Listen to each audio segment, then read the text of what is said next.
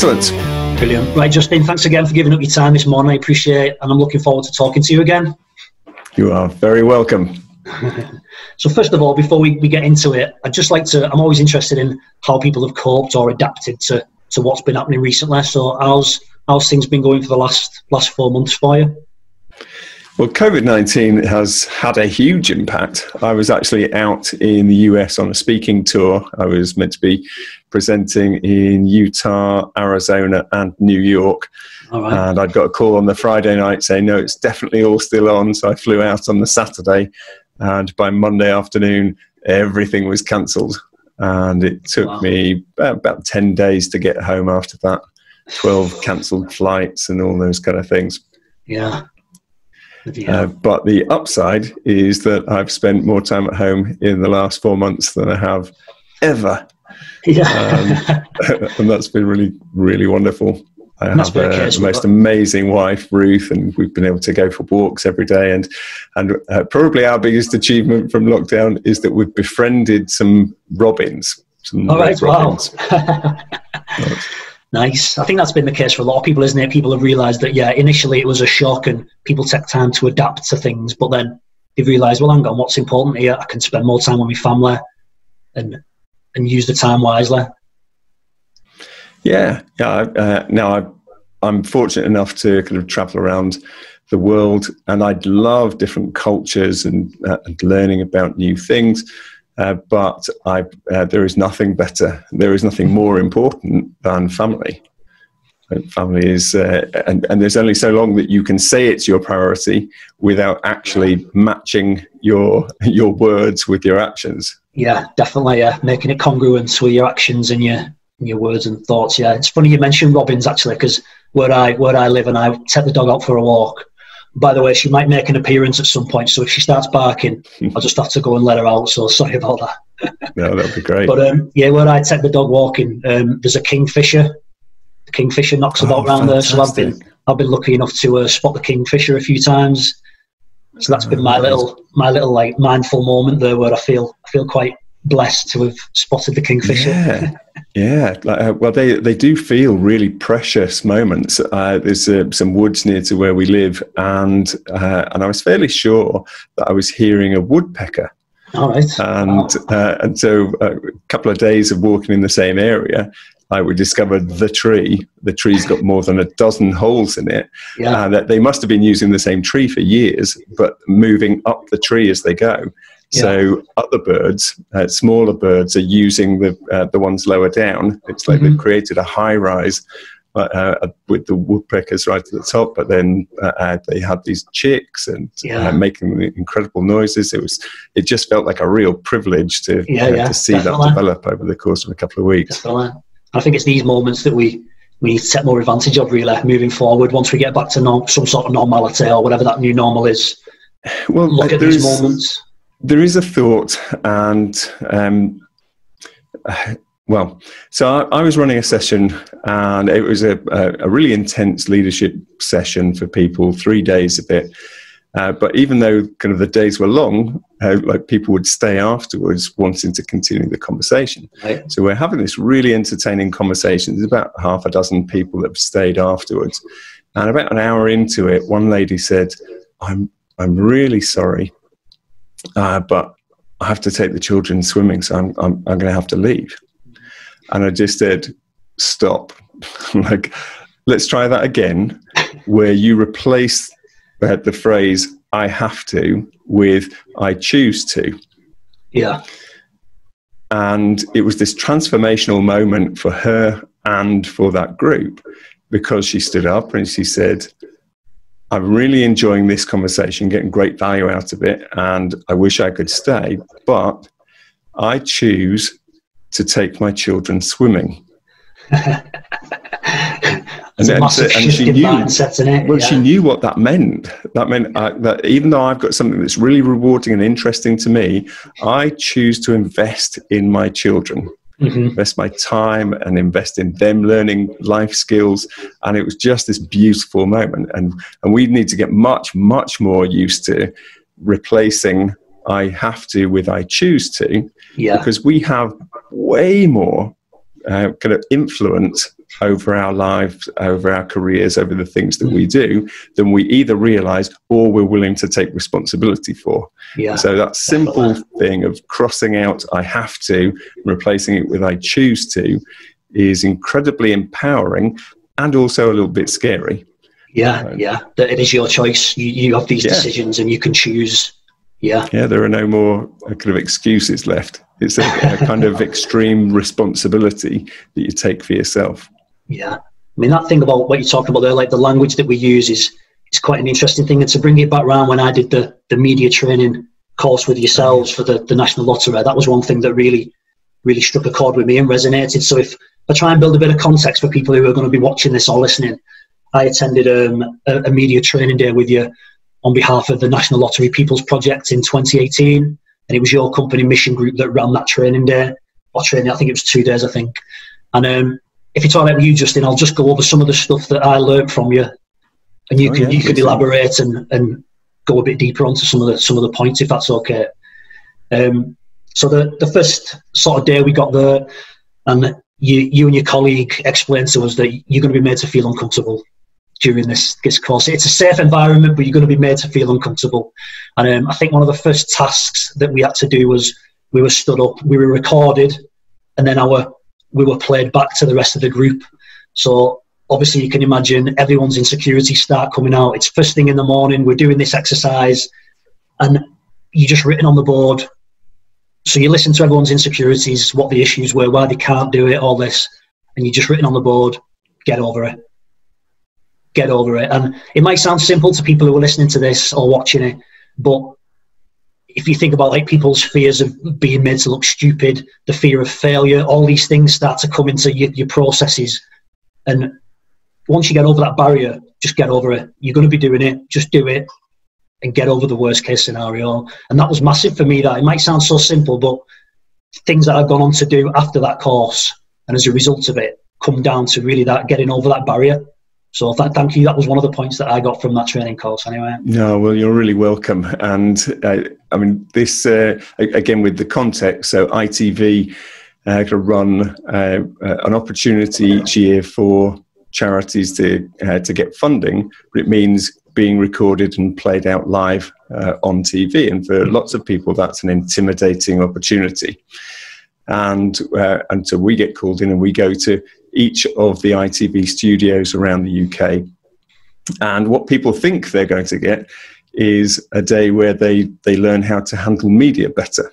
Yeah. And I think that people do go away with that, but they get something much, much more profound, which is really kind of, it's here and it's here. It's figuring out, why do I want to do these things? And if I really want to do these things, what am I willing to get over? What am I willing to give away? And absolutely, we start by telling people that they will feel uncomfortable, and I think we deliver on that. Yeah, definitely.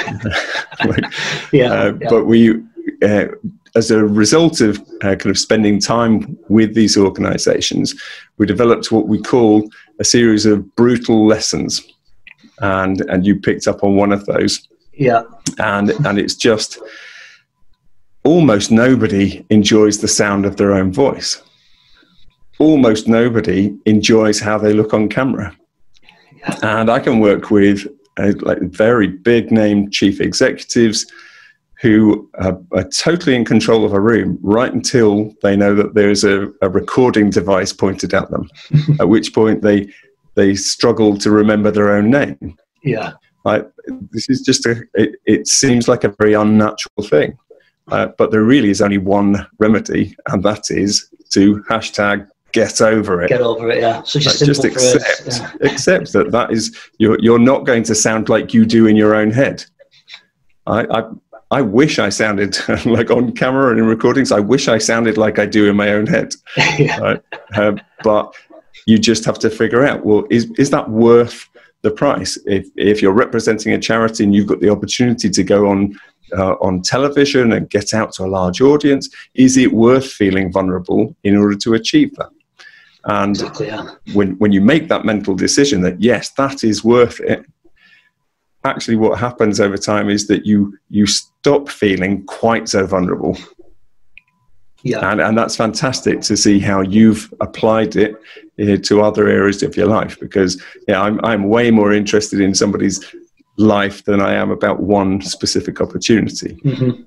Definitely, yeah. I think, so I took from it that get over it, and it's kind of, if you can handle what the worst case scenario is, and in that instance, the worst case scenario is that I either forget words or I look a bit stupid, and I'm all right with that. To get a bigger message across, or to have an impact on somebody else's life or journey, then I'm willing to look a bit stupid just to get something across. Yeah. Yeah, and that's great to hear, whatever it is, a couple of years on. But also that when we think we're going to look stupid, the vast majority of people are not thinking that. What they're thinking is, you're a real person. You're kind of like me. Yeah. Like you, I can relate to you. Yeah, yeah. And that kind of brings me. Yeah. Sorry, Justin. That kind of brings me on to the second point that I really took away from, and it was more towards the end when I was reflecting on a lot of the stuff that we covered, and it was that. What is it? I don't want to get it right. Purpose is always about people, and it's something you've just touched on there. That we don't want to really know like the stats and the figures and how many people out of 100 improved confidence or improved well-being. What did you do for little Billy? What did he do as a result of being on your training course or whatever? Yeah, that was massive as well. Yeah.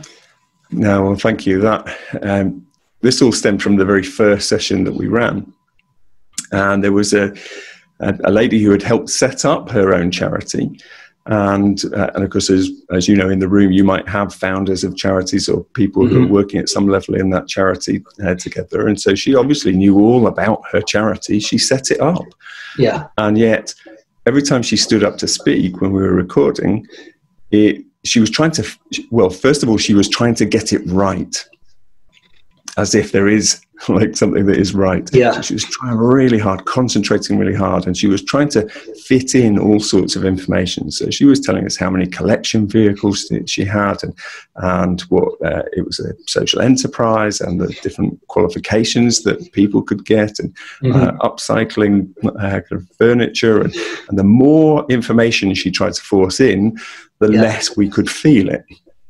Yeah. And until you make a connection with the feeling of why it's important, you literally don't care about the facts, because you can't care. The caring is a feeling. Yeah. So you've got to connect with the feeling before you can connect with the facts. And we'd done a couple of iterations, and frankly, it was getting worse for her because she was getting more and more anxious. And so I called a break, sent everybody out, and I'm literally sat next to her praying for inspiration. How can I help? And then the inspiration came, and it was this. And I just turned to her and said, can you think of one person whose life has been blessed by the work of your charity? And my only criteria was, you must have met them. You must have looked in their eyes. Yeah. And I knew exactly the moment that she thought of that individual, because her whole countenance changed. She went from this state of anxiety, and suddenly she's saying, oh, now I know a family. And I said, well, tell me their story. And she said, I'd need an hour. It's really complicated. I'm going, you've literally got 2 minutes until people are coming back from this break. So tell me what you can. So she tells me this story. And when she finished, I relayed it to her. And I said, stop me if I make any factual errors. And it was this. A man's wife went into hospital with a routine operation, but unfortunately died on the operating table. Right. When she lost her life, he lost his job, and the family lost their home. Our charity came along and turned their social housing into a home at no cost to the family. Fantastic. And it's less than 20 seconds. And there's all sorts of information we don't know. How old were the children? How many children were there? What nationality were there? And none of that matters, because I know enough to care. I know that this charity made a difference to this one family. Yeah. And when I know that it can make a difference to one family, I can imagine it making a difference to 10 families or 100 families. And so it's directly from that experience that phrase that I shared with you came out, is that purpose is always about people. Yeah. She might have thought that her charity was about recycling furniture. No, like, it's about people. It's about blessing people's lives. Yeah. And it doesn't matter whether you're running an equine kind of therapy charity or a martial arts charity or running a business. It's always about people. And we can very easily get disconnected from that. Yeah. In the charity sector, like, you spend your time filling out forms and applying for funding. Right? And so I will meet people who work in the third sector, and what they're talking about is, we have exponential growth, or we have latent demand I go like, stop. Like, let's get rid of all the jargon and get back to what it really means. Yeah. And it's about individuals making their eyes shine, right, and blessing their lives. Yeah, and that's what it's about. You've just reminded me of something else then as well. That's why I was laughing partway through that, because I think we had an exercise where anytime a buzzword or any jargon came out, it was all like the jazz hands type thing. We had to do jazz hands, yeah. That was another thing that just sprung to mind. I forgot all about that, actually, but yeah, that was a good one as well. Yeah, trying not use these jargon and the buzzwords in the sector and all that. Get away from using those words and keeping it real almost. Yeah. And again, this is true for anybody in any organisation or just in real life. Why do we have jargon? In fact, less than a mile or so from where I'm sitting right now, like when I first moved to this area, because originally I come from the south, but I've lived in Yorkshire for some years. When I first moved to this area, I was looking for an address, and it's pre-Google Maps, and so I stopped and asked a local. I was saying, "Well, so do you know where Richard Shaw Lane is?" And they looked at me and they were like, "Richard Shaw Lane? Never heard of it." Right? I go, "Well," and I showed them a piece of paper, and it clearly said Richard Shaw Lane, and they said, "Oh, you mean Rickett Shaw Lane?" like, what? How could you end up pronouncing that? And it just is a way of saying you're not from round here, because jargon is about saying who's in the club, who's in the know. And every industry has it. If you're in the media, you'll talk about doing a live OB and throwing from studio A to B, or if you're in the army, or every industry does it, and it's just a way of saying you're in the club. Yeah. Right? And when you have the club, you have people on the outside. And our job, and certainly in a charity, is about bringing people in rather than keeping people out. Definitely, I never thought of it like that. Yeah, that just comes to me then, the jazz hands. Well, that's a pretty effective way of beginning to recognise what jargon you're using, because it can become you get so used to using it, you're blind to it. Yeah, it must have had an impact for me to just recall it then in that moment we were talking, the imagery of the jazz hands and that. So definitely it's in there somewhere, yeah. Well, another quick kind of anecdote from one of those ITV sessions that we were running. This happened to be up in the Granada TV area, and we're sat around just kind of getting people to introduce themselves in the morning. And this one lady is telling us that she's very proud of her charity that she set up, which was looking at, it's a respite care home for young children. Yeah. And she was telling us about the exponential growth and like all these different things. And I'm like, stop. I mean, she sounded like she just walked off the set of Coronation Street, and yet she's using all this business jargon. We just said, stop. Just how would you explain what you do to a 7-year-old? Yeah. She said, and you'll forgive my attempt at the accent, she said, that would be different. I'd say, we look after children who are so poorly, they're not going to get better. That's massive, that's powerful. And the entire atmosphere in the room changed. And it's not like those people didn't know what she did, but then we could all feel why she does what she does. Yeah. That's something that like tugs at your heartstrings, isn't it? Everyone can relate or empathise or know someone who's dealing with something like that. Yeah. And I don't mean in a manipulative kind of way. This was actually her just speaking the truth and speaking from her heart. Now, she'd set that up because her godson had died, and she didn't feel like he'd had the support that he needed. I mean, she couldn't have been more passionately connected to the purpose for setting up this charity. And yet, after years of going into boardrooms and looking for funding, she's talking in this very disconnected way. And it only took a second to get back to the real purpose. Yeah. I mean, that, like I said, that really resonated with me, because I've only been in the third sector, maybe I think it's 5 years now, coming up to 5 years, and I do catch myself using the jargon and the terms, trying to sound clever and all this, like I know what I'm talking about, but yeah, I come back to that purpose is all about people. Yeah, I do come back to that. Yeah. Well, that's great. I'm happy to have that quote on my gravestone, because if that just resonates with people, it was a huge breakthrough for me when I figured it out. And I do feel like I need to pass on that message. Yeah, no, it's massive impact. And I think the last thing I'll touch on before we move on, the other thing that took away, and it was more practical really, but when we are in front of the camera and we was being asked questions and then it was played to the rest of the group at the time, the power of the silent pause, rather than trying to fill in the gap with it was just the advice I got from yourself and your colleague was take a breath and then answer the question, rather than putting words in there that don't need to be there. And so the power of a pause, I wonder if you could expand on that for us a little bit. Yeah, so I may have shared an anecdote from my work with Esther Ranson. Yes, you did. Because back in my first career, I did lots of work with charities and corporates in corporate communication, and over the years, got to know Esther quite well.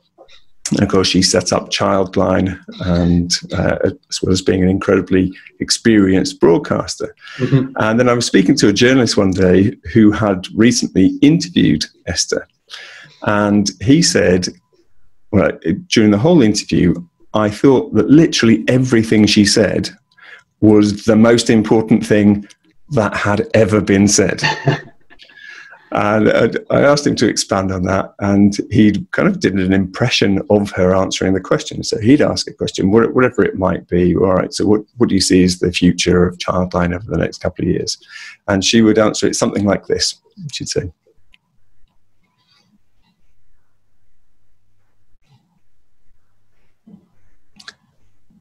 the future of Childline is... And so there'd be this pause while she considered, and he would lean in like, oh, what's she going to say? Yeah. And I spoke to Esther about it, and she said, well, it's kind of him to say so. I've reached the age where I actually have to think about my answers. But rather than saying, I don't know, she'd just take a moment to collect her thoughts. Yeah. And that little bit of silence allows us to concentrate on what is coming. Yeah, the anticipation, almost like, what's coming? Yeah. And I think I probably shared an anecdote from work that I'd done with Terry Wogan as well. And most of the time that I worked with Terry, he was live on air, so you don't get much time for chatting. But on this particular occasion, he was doing something he only did once, which was presenting a special songs of praise. And so we had large amounts of time in between takes that we could have chats. And I was asking him great questions like, how did you become a broadcasting legend, Terry? And then he could tell me. And essentially he said, well, you didn't see me when I first started out. He said, because most tapes weren't kept and I bought the rest of them and burnt them. He said, because when I started, I tried to do it like everybody else, like filling every nanosecond of an interview. Yeah. And he said, then eventually I got confident enough to realize that that's not real life. And actually the more real I am, like the more people seem to like it. And he said, I just relaxed. And so if I forget what I'm saying, I just say, I've forgotten what I was talking about. And because he wasn't flustered by it, people just related to him. The dearly departed Sir Terry Wogan. Yeah, kind of comes back to what we were saying before about what's the worst case scenario if you forget or miss a line or fail at something. If you can handle it and you just acknowledge, I forgot what I was talking about then. Anyway, let's carry on. It's poets about that. Yeah, it's people, isn't it? People relate to people. They do, and this kind of links to some of our wider work. This idea of being willing to be vulnerable, and I mean, we know instinctively we don't trust people who never make mistakes. Yeah, and that's a weird thing to say, right? But because somehow we know that everybody makes mistakes. Like we know that we make mistakes and everybody else does. And if somebody isn't open about that, if somebody's not willing to reveal mistakes that they make, we can't trust them because we know they're concealing things. Yeah, red flags start going up, all the warning signs, and hang on, what's going on here? Yeah, even if we're not conscious of this, like we can't trust people who aren't willing to be vulnerable. But the irony is, we know that we want other people to be vulnerable, but we spend an inordinate amount of time, certainly in our professional lives, pretending we haven't made any mistakes, covering them over. Right? And so conversely, like we try to convince people to trust us because we never make mistakes, and we'll never achieve that because people know that we're not being totally honest with them. And so it's this, it seems like this paradox, like that you have to show vulnerability, show your mistakes in order to be trusted. That kind of brings us on to the next sort of idea I wanted to talk about, though, because I know a lot of mission groups work is leadership and teamwork and all that kind of stuff, consulting in those aspects. So as a leader, then, is it important that you show this vulnerability, that you're not perfect? It's absolutely crucial to show vulnerability. And as I say, it's a really difficult thing because the more you are kind of looked to as the leader, the more likely you are to shut down any opportunities for people to see your mistakes. And that is directly the opposite of what will actually build meaningful trust. Right.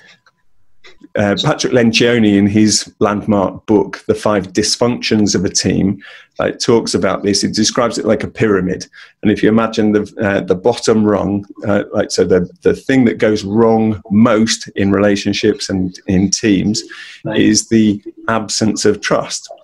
And the antidote to that, the positive behavior, is building vulnerability-based trust.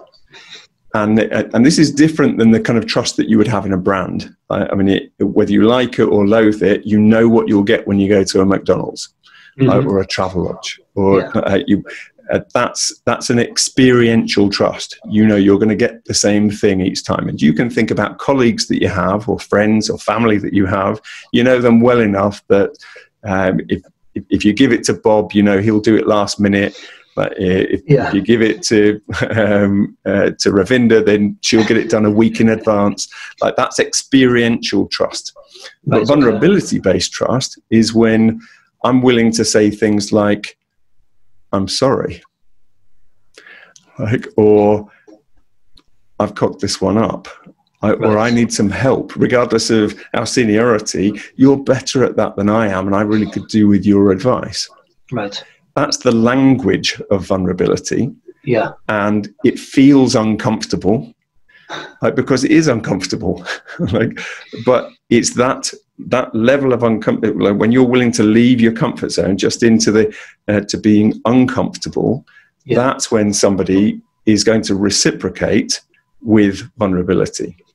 I remember a conversation with a very well-known leader who I can never name, but you've seen him on the front of magazines, and I was working with him and his senior team, and we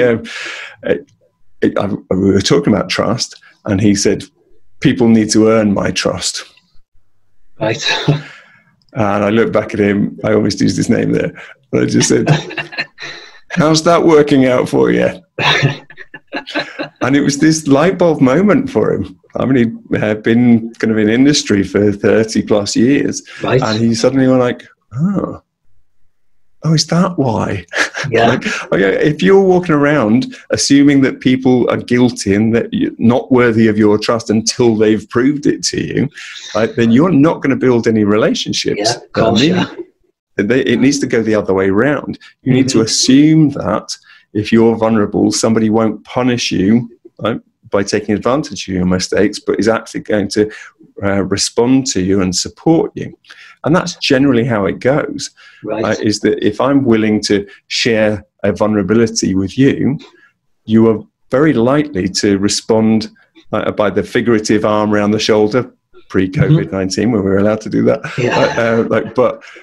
or reciprocating with a weakness of your own. Yeah. And that is how meaningful trust is built. There just is no other way. Yeah, yeah. I think I read somewhere just on your LinkedIn this morning that colleagues competing with other colleagues rather than competitors. So we get into as a team competing with each other rather than thinking, well, hang on, how can we work together rather than, you know what I mean, competing against each other. Well, absolutely. I mean, this is a huge theme, like, for me, and I know it's a big issue for every global business that we go into. It doesn't matter whether it's Apple or Google or whoever it is.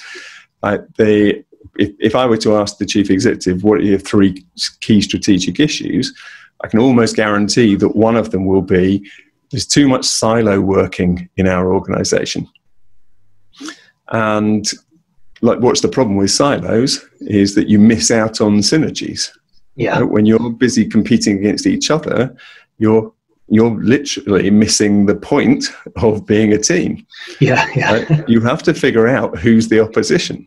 Mm-hmm. And I came from a sporting background, hoped that I was going to play professional sport until I blew my knees out. Yeah. And it would have been completely ridiculous if I was playing centre back and I was competing with my goalkeeper. Mm-hmm. You wouldn't be surprised if we were losing. You'd think it was ridiculous. And yet, in business and in families, in our personal lives, we spend a lot of time competing with our colleagues. Yeah, something I try to get across sorry, Justin, it's something I try and get across in our jiu-jitsu club is when we're training together, we're teammates. We're not trying to win against each other because we're trying to get better. We're not trying to win and be the best in the club. We're competing against people when we go to competitions. We're not competing inside the club because they're our teammates. That's how we get better. Yeah. And that must be really interesting in jiu-jitsu where you were going to be teamed in pairs and have combat. It comes down to how we define a win and a loss. Like in jiu-jitsu, I don't know how much you know, but if you're sort of in a compromising position, you tap. And to people generally, that means that you lost. But it depends on your definition of winning and losing. You could have put yourself in that position on purpose to try and learn and escape. And even though you lost, you knew what you should have done better. So we're not trying to compete with each other. We're trying to learn and get better, if that makes sense. Oh, fantastic. Yeah. I love the question, because it's the right question, is what does winning mean? Yeah. I mean, this ties to my question that I put out to people. I asked them, are you confusing your colleagues with your competitors? Mm-hmm. And then I introduced, in fact, there's just an incredible man in any respect. And I happened to meet him a couple of years ago when he was, I think, at 91, at that point. Wow. And his name's Dr. Nelson. And so if you rewind to when he was a young man, he was training to be a heart surgeon. Mm-hmm. And but the received wisdom when he went to university, and he had the textbook to prove it, when you read in the textbook, he said, you can never touch the human heart. Right. Because if you do, you will kill the patient and your career will be in tatters. So that was the received wisdom. You cannot touch a human heart. And yet he went on to develop the first heart-lung machine, which allows the blood to then go out and still be circulating in the body, which therefore meant that you could stop the heart, operate on it, replace it. I mean, he literally changed the future of surgery and what we thought was possible.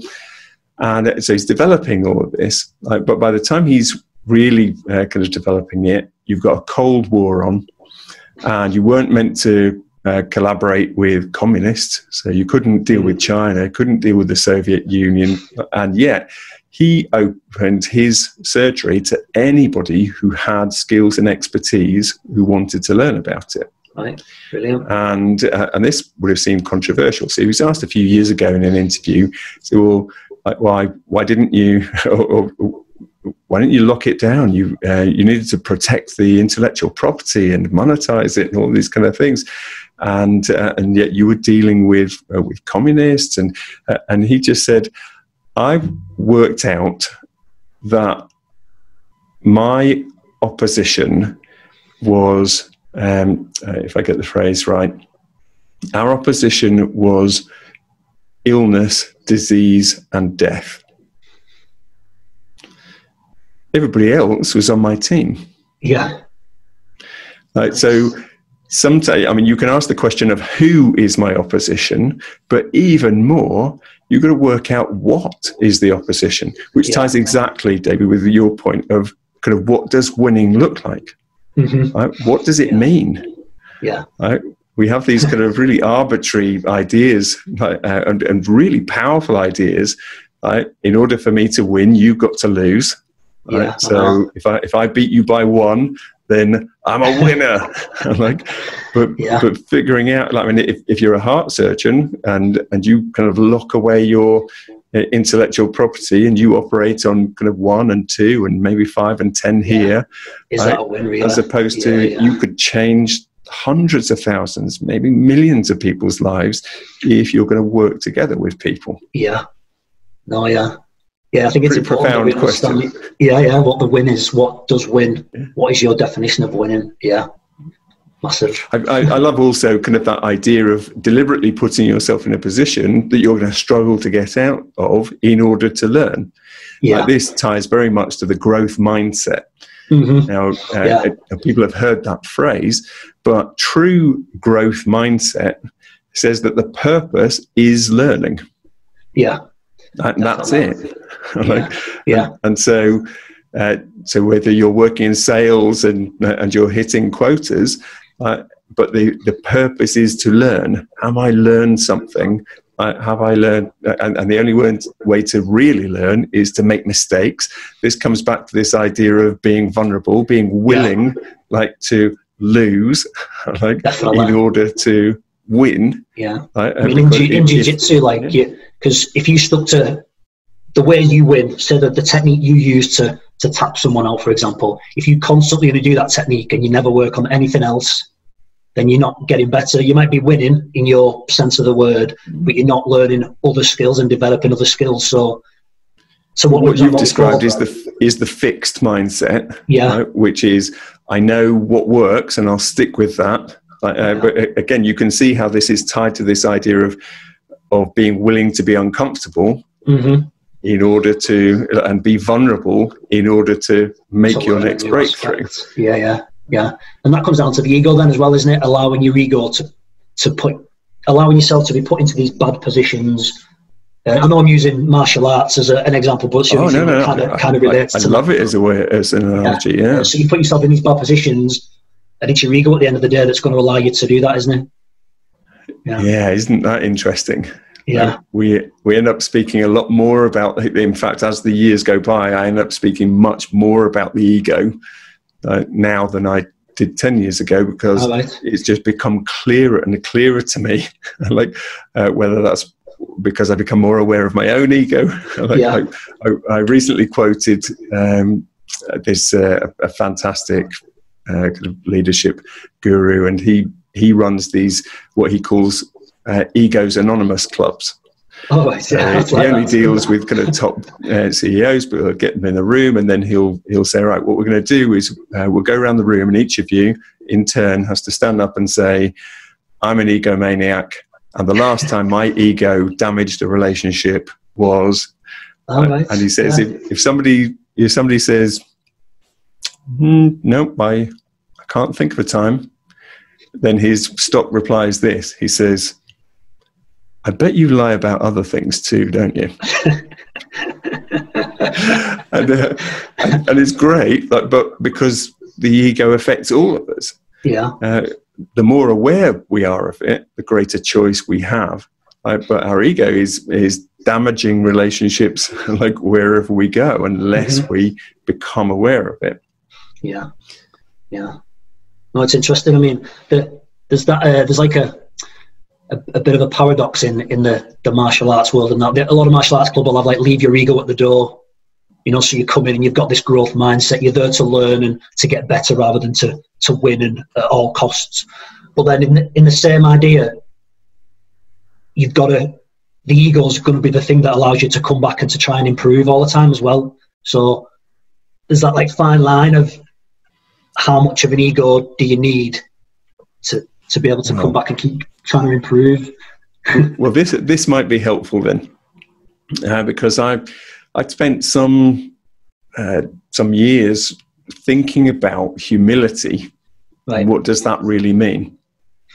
And eventually C.S. Lewis, who's great at a phrase, like to give you an insight, I read something that he had said, and it really resonated with a thought that had been coming to me. And often at the start of a keynote, I will explain that kind of I am not my job title. Mm-hmm. I might have a fancy job title. As the founder of this business, I can make up any job title I like, and you might have a great job title, but that isn't who I am. I'm the sum total of all of my experience, all my education, all of my DNA, all of my culture, all of my successes, crucially, all of my failures, and all of my future possibilities. So that's who I am. Yeah. And all of those things together make me unique. And when something is unique, that is a scarce resource. Like if there's literally only one in the whole history of creation, like that is a unique, scarce resource, which is of almost infinite value. So when you turn up to a team or a business or a relationship, like you are bringing this unique, infinite worth to that situation. Now, combining that with what C.S. Lewis taught about humility, it led me to say that humility is about humility does not demand that you undervalue yourself. I already established, I hope, that you're of infinite worth. So how can you undervalue that? Humility just means that you don't undervalue other people and their worth. And this is a very different way of thinking of it. Again, coming back to this idea of, in order for me to win, you've got to lose. Humility isn't the reverse of that. In order for me to be humble, I need to lose all the time, and you need to win. This is about actually seeing things for as they really are. I'm of infinite worth and of value. I've got things that I can bring to this team or this situation, this solution. And so have you. And so have you. And so have you. And so when you have that mindset, when you are seeing people for the value that they can bring, then that's massive. Like you can be humble without being kind of undervalued. That's massive. I'm going to take that away now. That's good. I never thought of it that way. Is that C.S. Lewis, did you say, has spoke about humility and that? Well, there was a statement from C.S. Lewis, and if I get this right, he said that humility is not thinking less of yourself. Humility is thinking of yourself less often. Right. So that was his phrase, and it came. Honestly, probably spent 4 or 5 years kind of struggling with this idea. Because humility is a wonderful kind of character strength. And I was just trying to figure out what does that mean? How can you kind of make the most of your abilities and talents without losing kind of the attribute of humility? And it felt like they were in conflict with each other, but they weren't. Is my opinion. And when I connected. And certainly reading C.S. Lewis' quote helped me connect these concepts of ours as infinite worth because we're unique, and just not needing to undervalue other people. If we have a true sense of other people's values and worth, that doesn't mean that we need to devalue ourselves. Yeah. So if you bring that into like a leadership and a teamwork role, then as a leader, you can understand then that you can learn from everyone as well. Using everybody else's strengths and that, learning everyone is a teacher at the end of the day, basically. So, yeah. Well, here is something that we know for sure, because every piece of research backs this up, is that, the more complex a problem is, the greater the need for diversity of thought in the solution. And I could tell anecdotes about it, but that's essentially it. If you've got a simple problem, then your smartest person is likely to solve it quickest and great, get on with it. Yeah. But the more complex it is, the greater need there is for diversity of thought. And going back to kind of my previous career, when I was often involved in what were meant to be creative brainstorms, and the vast majority of them were terrible, right? Because they were run really badly. So it'd be 4 o'clock on an afternoon, and somebody would wander around and say, "Right, brainstorm in the boardroom in 10 minutes from now," and they grab the people that they thought could give them the quickest answer, right, essentially, and that's not the point of a brainstorm. The point of a brainstorm is to come up with the greatest number of ideas so that you get the widest variety of ideas before you then come back and narrow. Yeah. So when I was running them, and I didn't know the science behind this, it just intuitively felt right, is that I'd run them and I would literally invite the receptionist to come and join us, and the cleaner to come and join us, people who didn't know anything about the industry in which we worked, because it felt very uncomfortable. I'm sure they felt very vulnerable sat in this room with people who were meant to, for a living, come up with creative communication ideas. But almost invariably, it would be a thought from one of them, a question that they asked, or an idea that they'd had that led us to the breakthrough. Yeah. Those ideas would never come fully formed. But Ian, the cleaner, he was just gold dust. Right? So he'd sit there and he'd be quiet, and I'd say, "Ian, I know you're thinking about something," and he'd kind of, come on, Ian. Why? Had you thought about doing this? And it was never something that we had thought about. Yeah. And then the idea itself that he'd come up with isn't one that would work, but it would immediately lead us to, if we scaled that, and if we did this, great. Then we could bring our experience and expertise into it. Yeah. But his diversity of thought was really crucial to us. So that's just one example of how kind of the very fact that somebody's not involved in it is really important.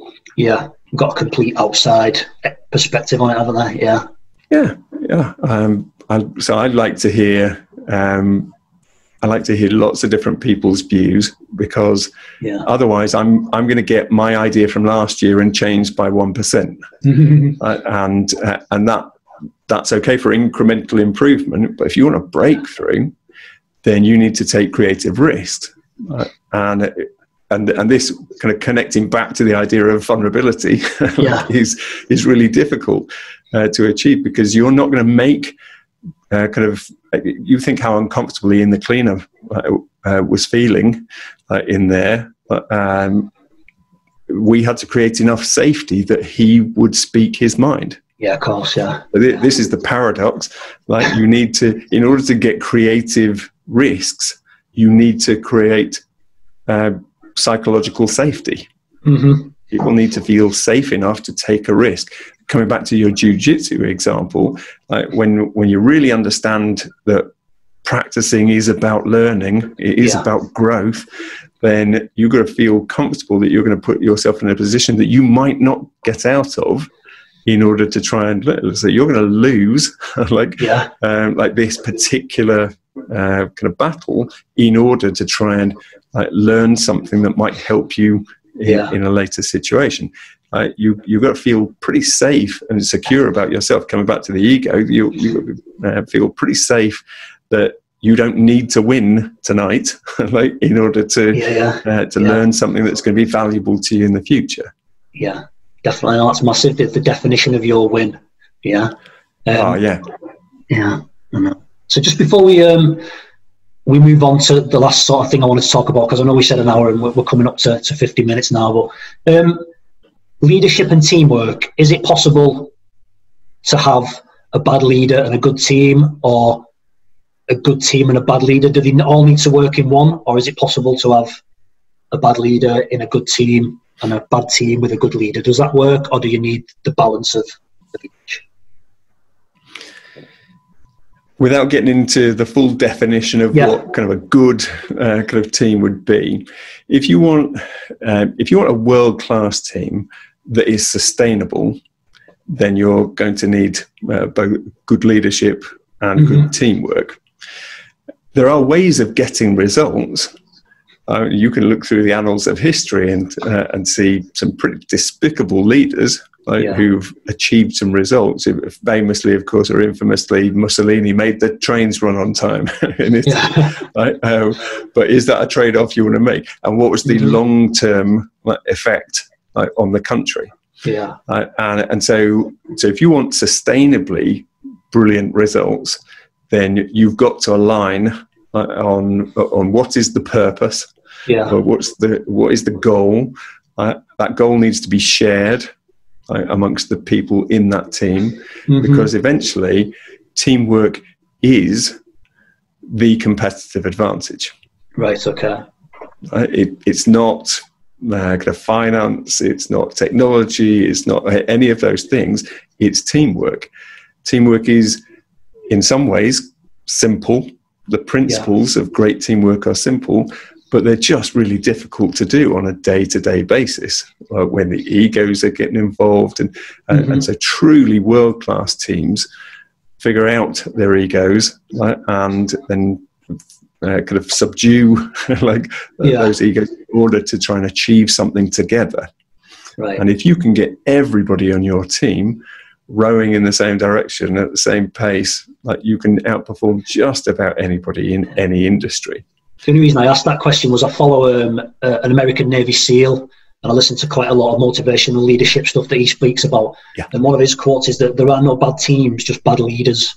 And I wanted to just know how you feel. Is that true, or is it kind of not that simple?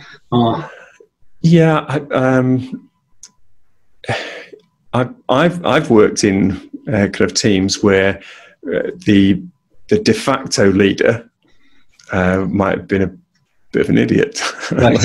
but the kind of the other team members kind of tried to figure out what do we want to achieve, how can we work together, and in some ways kind of it felt like that individual who's the leader was the opposition. Right. and then the team at least is united in trying to disprove or kind of succeed in spite of. But it's not a sustainable position, because what happens is good people leave. That's what good people do, is that they figure out I can contribute, and this isn't the person to do it for.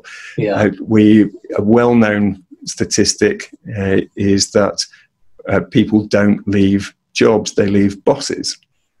All right. or a well-known saying at least. Yeah. We know that 65% of people, according to research in America, 65% of employees would leave like their current job to work for a leader who valued them more. Right. And that's not just in terms of like, I'll pay you more. Like people want to feel like they are cared for and that their contribution makes a difference. Right. 25 years worth of research, I can categorically state that leadership matters. Leadership makes a difference. Yeah. Do you think everybody has got an innate ability to lead? Do you think everybody can lead in the right kind of circumstances, or is it something that can be taught, or are you just naturally a leader? Okay, so absolutely, you can learn and apply the principles of leadership and of teamwork. And there isn't just a cookie cutter kind of model of a leader. And if we took politics, for example, you could look back and say, all right, who are the great leaders? And some of our work, we have people do assessments and give them insights into their character traits or their personality traits. And there isn't just kind of one type of leader that would always be successful, because there are situations which require like somebody who's really kind of driven and headstrong. There are some situations where absolutely you would need somebody who more intuitively knows how to engage with people. So there's a real variety. If you're obviously controversial at the moment, but kind of Churchill was in many respects a great wartime leader. Yeah. Not so great in peacetime. Yeah. So there are different strengths that you would need at different times. Can everybody develop like the ability to lead? Yes. That doesn't mean that everybody. All right, in jiu-jitsu, everybody who comes to you could become better at jiu-jitsu. Yeah. And if your great coaching will help them become better. That doesn't mean that everybody can become a world champion in jiu-jitsu. Yeah. Like some people have natural talent. Yeah. There's interesting. Yeah. So it's definitely possible to improve, and there are certain things that you can do which will lead you to become a more effective leader. But that doesn't mean that everybody would be capable of leading a global organization. Right. Yeah. No, that's interesting. So just before we finish off, we've already spoke, we've already touched on quite a few of the points I wanted to bring up, and we've spoke a little bit about trade-offs and prioritizing stuff, especially at the beginning when we were looking at what we've learned during COVID and prioritizing who we want to spend time with and all this. I wondered if you could just touch on, before we go, essentialism. I know we mentioned in our conversation before doing this that you'd mention it a little bit and talk about it. Yes, yeah. So I guess first of all, some context then. So so this is I have a number of brothers who are authors, and this is one of my brothers, Greg Mckeown, who wrote Essentialism, and that's the disciplined pursuit of less. And the title actually came from another book by a man called Jim Collins, and people have often heard of his most famous book, which is From Good to Great. Right. And it's an excellent book. His follow-up book to that was Why the Mighty Fall. So his analysis of big companies, very successful companies that no longer exist. Right. And he has this, he's identified phases in a company's kind of success and then failure. And essentially, you start with focus, real focus on the specific idea that you've got. You put all your resources and effort into that. And then you gain success. You have some form of success. And then the next phase is all about the hubris born of success. So this idea, the opposite of humility, of pride. Yeah. Well, we know how to be successful, so we're always going to be successful. The next phase is the undisciplined pursuit of more. Right. So now, if we take, say, the sporting arena, let's say that you're a golfer. You've got natural talent and you're working really hard. All you want to do is kind of play golf and win golf tournaments. Fantastic. Now, if you start becoming successful, what happens? Well, maybe Nike want to give you a sponsorship deal, and then media responsibilities, watches and absolutely, media interviews, and they want you on the cover of Hello magazine, and suddenly you are given all of these opportunities that success has created for you. But what happens is that you start pursuing those things and no longer have that focus on the thing that made you successful. Sporting examples, massive, isn't it? You can think of 1,000,001 sports stars who, once they started to achieve success in their field, the career started to arguably go downhill from that point. Oh, absolutely. I mean, I worry that kind of in football, for example, now, like that kind of all those trappings that come with being successful on the field now seem to be the attraction of playing football for some of the upcoming players, as opposed to the result of. But I mean, this is equally true. I mean, of course, Jim Collins' book was about businesses that were failing, but all during this time, the numbers are going up. And so the undisciplined pursuit of more, might be more cars in the car park, or bigger, fancier cars in the car park, or more places, like more offices, or more retail outlets, or more. And again, the market's loving you because you're growing. But then eventually there is a downturn, and then in his scheme, you then have the relaunch, and then the failure, and then eventually ignominious death. I think that's how he describes it. And so these companies cease to exist altogether.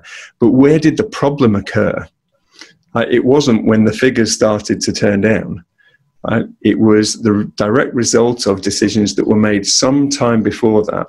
It's when you stop focusing and you go for this prideful, undisciplined pursuit of more.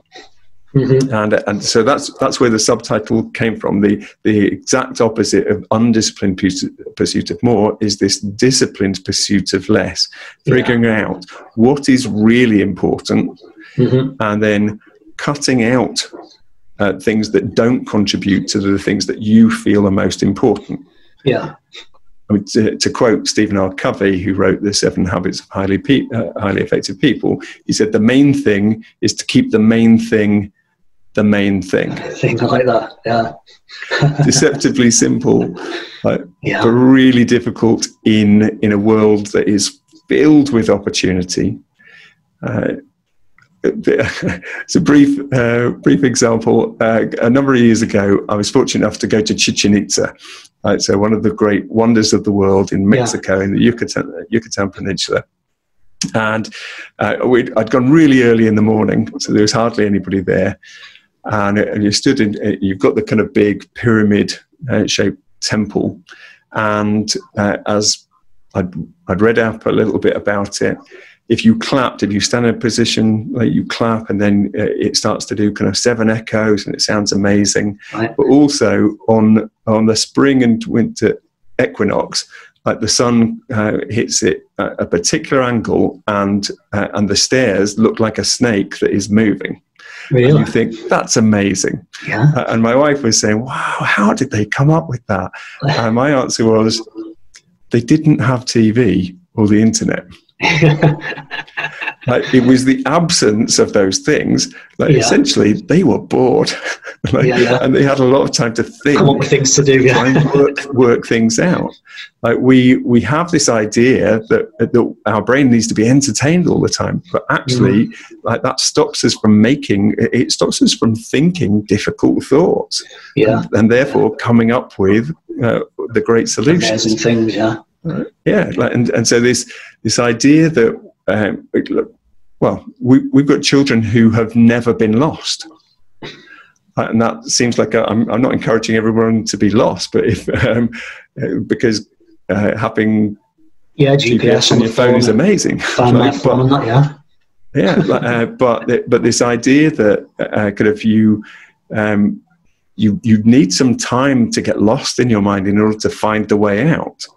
Yeah, that's certainly been true for kind of the big thoughts that have come to me, is that I've needed to feel lost, and what does this mean, and how does that work, and how can these two things be true, and this is a paradox, and it needs to feel a little bit painful in order then to be lost in that forest and then find the path that leads you out. I mean, it's not very often that we see people in today's kind of society who are comfortable just sat on their own with no phone, with nothing other than their own thoughts. It's, for a lot of people, that would be quite uncomfortable, wouldn't it? Just sit there with no distraction, nothing apart from their own self-talk. Yeah. Well, I was just speaking to somebody on Monday, and he hadn't responded to a message for 2 days, right? And that was because he specifically chooses to fast from technology once a month. Right? It's just one weekend a month, that he downs all technology, just to kind of get rebalanced. And my colleague, who I think you met, kind of Paul Barnard, he and his family, they have, like, every Sunday is a no technology day. That's when they switch off the computers, switch off the phones, and have to talk to each other.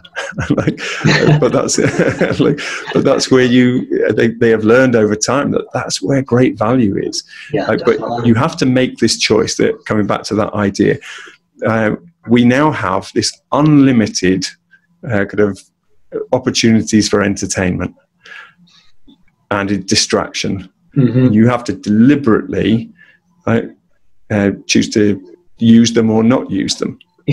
I'm not against technology. I love technology, but is it serving my interests, or am I giving up my freedom and my choices? You have to be aware of the cost of these things. I listened to quite a bit of Jordan Peterson. I don't know if you who Jordan Peterson is, and there's a quote that has come up over the last few weeks, people who I've spoke to, and this quote keeps running around the back of my mind, and paraphrasing it, I won't do it justice, but he says, you'll always pay a price for everything you choose to do. You don't get to choose not to pay a price. You just get to choose which poison you take. Everything has a price. Everything has a consequence. There's a trade-off. Coming back to the kind of ethos of the book, there's a trade-off, isn't there? Yeah, absolutely. And so the idea of essentialism, as Greg kind of points out, is bearing in mind there is a cost for every trade-off. Be aware of the cost of your choices. Right? And so it's about applying design thinking to your own life, to your own career. He says in the book, if you don't design your career, then somebody else will. Right? Life is not going to stop, because you're not consciously making decisions. And so you have the opportunity to influence, and that is going to mean saying no to things that might even be good, because what you want is the better or the best outcome. I think I'm definitely guilty of I'm a people pleaser. I will go out my way to try and please people if it means even trading off on something else, and I do need to start to learn to say no, really, in the kindest possible way to say no. Well, there's a chapter in the book which is essentially how to say no without getting fired. Well, that was one of the things that came out of the book for me, that I've realised I am a people pleaser. I don't really say no, and one of the things that I will take away from the book is an example of where someone's boss asked them to do something, and he says, right, well, what thing do you want me to not do? Because I can't do both. But what do you want me to do less of? I can't do all things at once. So you asked me to do something. What do you not want me to do? It's a really practical application, and I have used exactly that. Sometimes I'm working with a company, and fairly senior people might come to me and say, I'm really struggling with my boss because I'm fully loaded, and yet he's come up with 4 new things and he wants them all as a priority. Yeah. As Greg explains, priority is a singular word. Right? It means the most important thing. Yeah. Like, how can you have more than one most important thing? And long before the book was written, in my first career, I fresh into it, I'm out at university, go join a communications consultancy, and we're sat in the boardroom with the client. And the client is saying, all right, we'll have this, we'll do that, we'll do the other. I'm keeping notes. There's now 20 different things on there. Right. And I'm waiting for our account director, right, to say something. Say, all right, well, actually, we can't do all of those. But she wasn't going to say anything. So I kind of took a deep breath, and eventually I said, Patrick, which ones of these would you like us to do this month? And he looked at me and he said, well, I don't see why you can't do all of them all the time. To which I said, as this new kind of graduate, I said, Patrick, I don't see why we can't charge you anything we like. He said, oh, well, if you're putting it that way. And I said, yeah, I'm putting it that way. Yeah. And it was just it's obvious when you say it out loud, but we need to call out kind of these situations in our own life. Yeah. You can't have everything all the time. Therefore, you've got to make some decisions. Mm-hmm. And not making a decision is a decision. Right?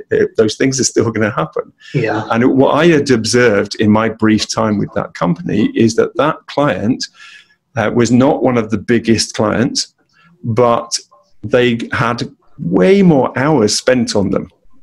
And yet they never seemed to be happy. This was the fascinating thing. So the amount of money that they were paying, we could have done 3 things a month for them. Right. They were probably getting 15 or 16 things a month. And yet there was no thanks. There was just, oh, and you didn't do this, and you didn't do that, and you didn't do the other. And so I figured it out in this kind of brief little thing. And I said in this meeting, I said, right, I've got this list of things. So which one is your priority? And Patrick said, oh, this is a true conversation. Patrick said, well, the most important thing is this. And so I wrote number 1 next to it. Yeah. And he said, but before you do that, you need to do this. Again, okay, all right. So I'll kind of put a 2 next to that. And he said, but more important than those is this. And I'm like, stop. like Patrick, you do not understand the concept of priority. Yeah, you can't have something that's important and that then is then more important. Yeah. And I realized that there was no way that client was ever going to be happy unless we decided and shared with them this concept. If we agreed 3 things and we deliver 5 things, they're delighted. Mm-hmm. If we don't agree something, then there's always more that could have been done. Yeah. And so actually you could say that, the client was a nightmare, but we were mismanaging the client.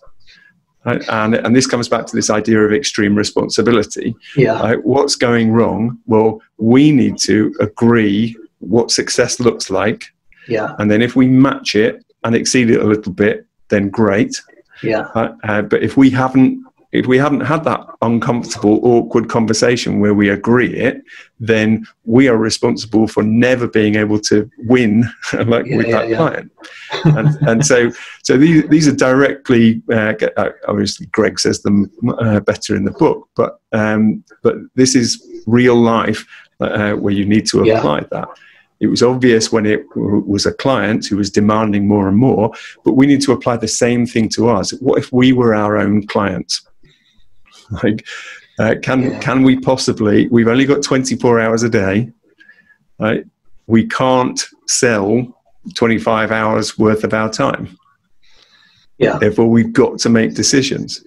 Yeah. And this isn't about, as Greg says, essentialism is not about saying no to everything. If he'd wanted that, he'd have written a book saying, how to like say no. noism. You only say no in order to be able to say yes to the right things. Right, yeah. So you have, which means that you've got to figure out what is the right thing. What do I really want? What is most important to me? Yeah. And this isn't about making every second of your day filled with epic things. One conversation I had with Greg once, and he was saying, I want to organize my life and my diary so that if my son Jack comes into my office and says, hey, how about playing basketball, Dad? That I could look up and go, yeah, why don't we do that now? Yeah. That's what I want to organize my life, not so that it is so full of things I can't move, but that I have enough white space to be able to make decisions in the moment. Yeah. So I think sometimes people get the wrong idea that this is, does it require discipline? Yes, it does. But this isn't about rigidity. This is about creating enough space in your life to be able to make decisions, the right decisions. Flexibility as well, isn't there? Yeah. No, that's fantastic. Well, Justin, it's been a pleasure talking to you, and I could carry on talking to you for another few hours at least, definitely. Yeah. But before we go, I just want to say thanks very much again for the inspiration I got from the training day that we did, and it has really resonated with me, and I've applied it in things that I am doing now. So thank you very much for that. Well, that is exactly why I do what I do. Right? So your feedback there, we're not interested in entertaining people for a day. Mm-hmm. I'm totally interested in what small things could change in somebody's life that they could achieve what they want to achieve, that they could feel more satisfied with the work that they are doing. And so to hear a couple of years on that you are still using and remembering those principles is that feeds me. So thank you for the feedback.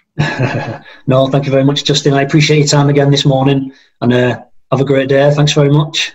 You're welcome. All right. Thanks a lot, David. Cheers, Justin. Thank you. I know. Bye-bye.